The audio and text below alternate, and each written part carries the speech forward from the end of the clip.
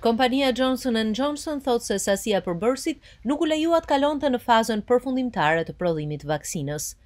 Zëdhënësja e shtëpisë së bardhë Jen Psaki tha dje se shtëpia e bardhë ishte në dieni të problemit. The issue was identified as part of rigorous quality. Problemi u identifikua në kuadër të masave rigoroze të kontrollit të cilësisë. Departamenti i Shëndetësisë na njoftoi javën e kaluar. Ky problem nuk ndikon tek dozat e vaksinës së Johnson & Johnson që janë hedhur në treg. Kompania ka bërë të qartë se ka në plan të shpërndajë 24 milion doza të tjera brenda muajit prill dhe parashikojnë të përmbushin premtimet për 100 milion doza deri në fund të majit.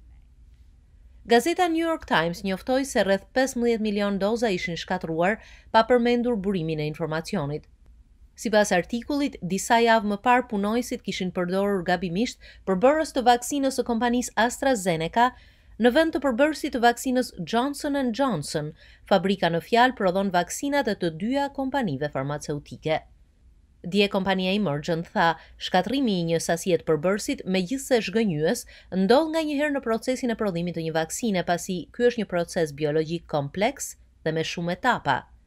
Johnson & Johnson tha se problemi në fabrikën e kompanisë Emergent u identifikua, u adresua dhe shtoi se është informuar administrata amerikane e ushqimit dhe barnave.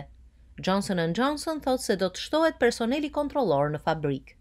Lajmi për këtë problem vjen në një kohë kur administrata e presidentit Biden po përpiqet të intensifikojë dërgesat e vaksinave kundër COVID-19 në gjithë vendin.